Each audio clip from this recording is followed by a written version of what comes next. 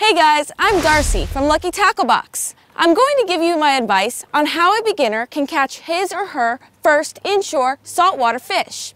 I get this question a lot, and more people would probably go fishing if they knew where to start. So let's get right to it. First, you're going to need a rod and reel combo. Don't worry too much about this if you're a beginner. You can even borrow a combo from a friend. You want a light-duty spinning reel and a medium to light action rod for your first inshore fish. Here is what I use for inshore saltwater fishing. For my reel, I'm using an Accurate SR6 spinning reel, and I have it spooled with 15-pound braid as my main line. And for my rod, I have it paired with a 7'2" Tsunami Coastal Series Airwave rod, which is considered a light action spinning rod.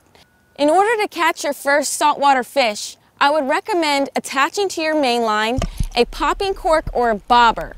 Either one will work just fine.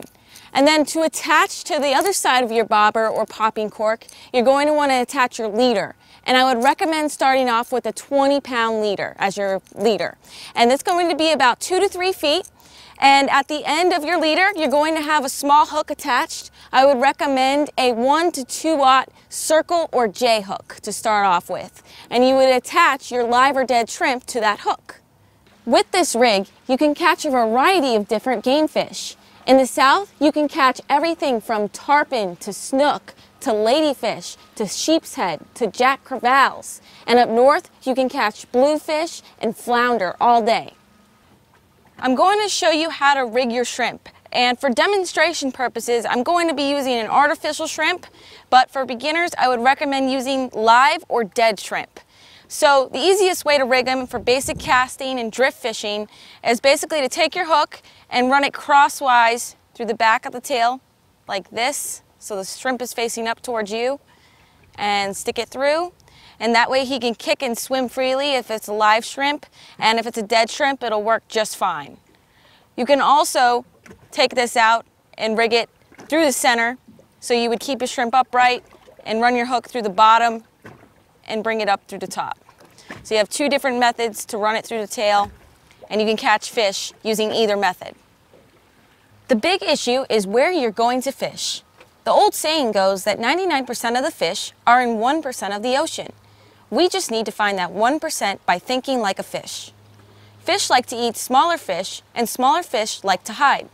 So generally, we are going to want to cast and drop our baits around structure that fish can hide around, such as docks and seawalls, pylons, bridges, inlets, and even around points and curves in the landscape. You can also Google places to fish in your area, or just get started by looking where the other fishermen are.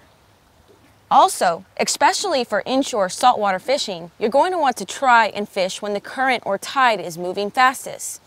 This is generally the 2 to 3 hours in between the low and high tides. For example, if high tide is at noon and low tide is at 6 p.m., generally speaking, the current will be moving fastest from about 2 to 4 p.m. or so.